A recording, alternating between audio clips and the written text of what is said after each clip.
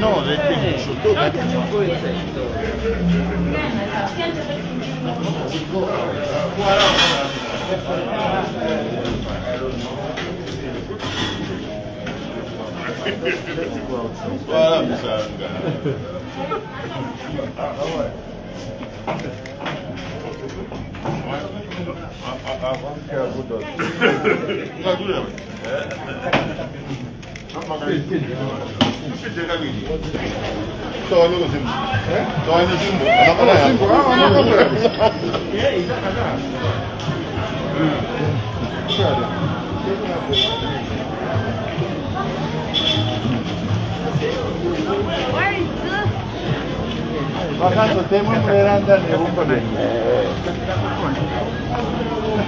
Yo estamos por yo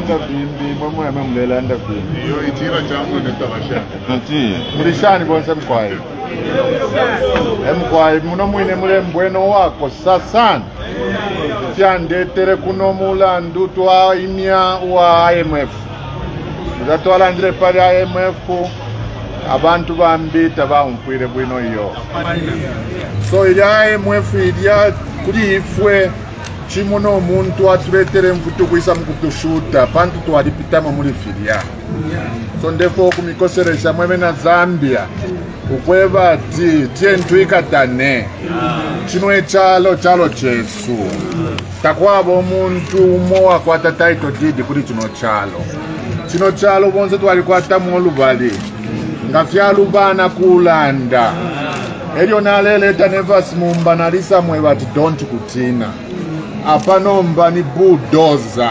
Yes, tieni nabo ai. So tieni nabo. Imbi abantu bamubamona kwati nga bateke ngombe ebe kafya bakwate ndalama. Ala indalama tashituma pe mu ngombe iyo. Abantu bengi abakwate ndalama kumwafusana pusana.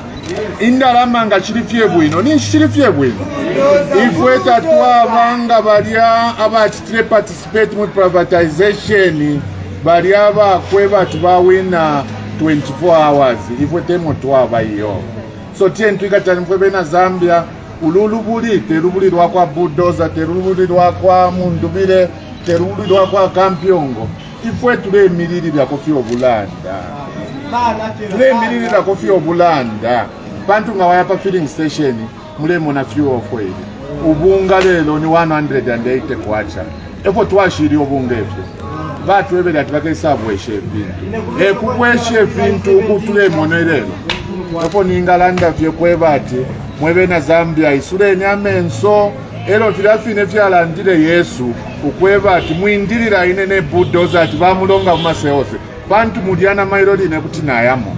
Bantu kuleko okulanda kwena shakale tokumirangira na tokera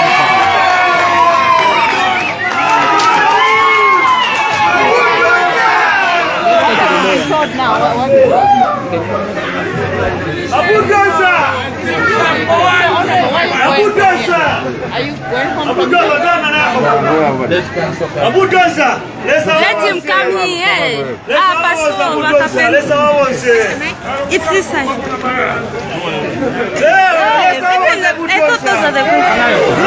Honorable, what happened to your eye?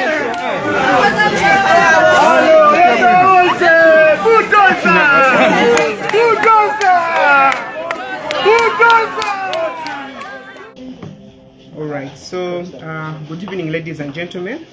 We are basically giving you an update on the warn and caution statement that we recorded yesterday from former Lusaka Province Minister, Mr. BOWMAN LUSAMBO. So for today, we wish to state that the Anti-Corruption Commission has arrested and charged former Lusaka Province Minister, BOWMAN LUSAMBO, for corrupt practices. And the Commission has also recorded a warn and caution statement from former State House Press Aide, Mr. Amos Chanda. So against Mr. LUSAMBO, who's aged 45, of Chamba Valley area in Lusaka, He has been charged with 4 counts of being in possession of property reasonably suspected to be proceeds of crime, contrary to Section 71, subsection 1 of the Forfeiture of Proceeds of Crime Act number 19 of 2010. He has also been charged with 2 counts of concealment of property reasonably suspected to be proceeds of crime, contrary to Section 71, subsection 1 of the Forfeiture of Proceeds of Crime Act number 19 of 2010. So details in the 4 counts of possession of property reasonably suspected to be proceeds of crime are that between 1st May 2015 and 31st December 2022 in Lusaka and Copperbelt provinces, he was in possession of property number F/609/E/44/13/9, also property number NDO/LN_77505/1, also property number Masai/LN_1005/309/1, and also property number Palab/LN_73112/17. In the 2 counts, details of concealment of property reasonably suspected to be proceeds of crime are that Mr. Lusambo jointly and whilst working with other persons unknown on dates also unknown, but between 1st May 2015 and 31st December 2022 in the Lusaka and Copperbelt provinces of the Republic of Zambia, he did conceal property number Masai/LN_100328/218 disguised in the name of Mbachi Nkwazi, and property number NDO, the shortcut for Ndola, /LN_1004/844/191.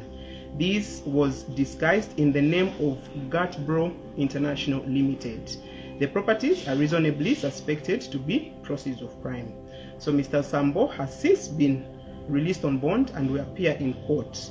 Meanwhile, Mr. Chanda was warned and cautioned today, and this was in connection with being in possession of properties amounting to 15 of them reasonably suspected to be proceeds of crime. I thank you.